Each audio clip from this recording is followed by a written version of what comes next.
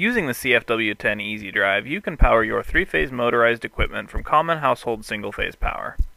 In addition to phase conversion, the CFW10 Easy Drive also gives you the ability to precisely control the speed of your motor.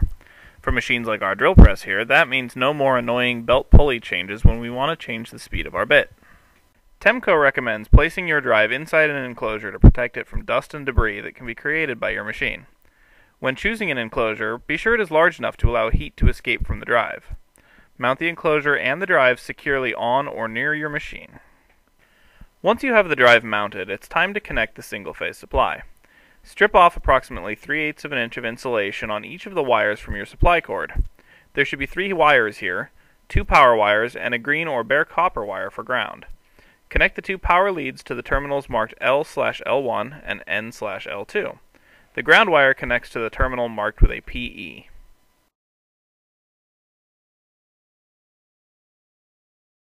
Next, connect the 3 wires coming from your 3-phase motor. The order here is not important. Just like the single phase, you'll want to strip about 3/8 of an inch of insulation off the end of each wire and insert each one into the terminals on the bottom of the unit marked U, V, and W, and tighten the screws securely. Now it's time to power on your machine. Plug the cord into the appropriate receptacle. We're using a 120 volt model here. If you're using a 240 volt unit, your cord will look different. The unit will power on a display RDY on the screen, indicating that the drive is ready for operation. Press the start-stop button on the drive. The motor on your machine should begin to turn slowly.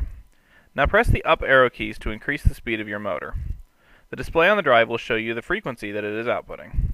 For most motors, 60 will be full speed, 30 will be half speed, 15 will be quarter speed, etc.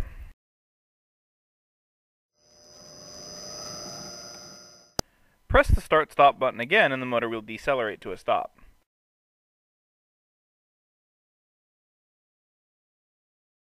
The drive will remember the speed that you last had the motor set to, and when you press start again, it will automatically spin back up to that speed.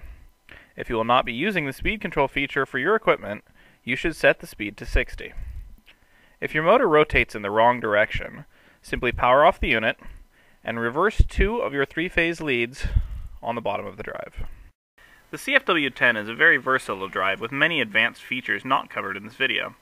For more information on these advanced features, please consult the manual available for download on our website. To purchase a CFW10 or for help selecting the correct model for your equipment, visit us on the web at www.temcoindustrialpower.com or call us at 1-877-474-8209.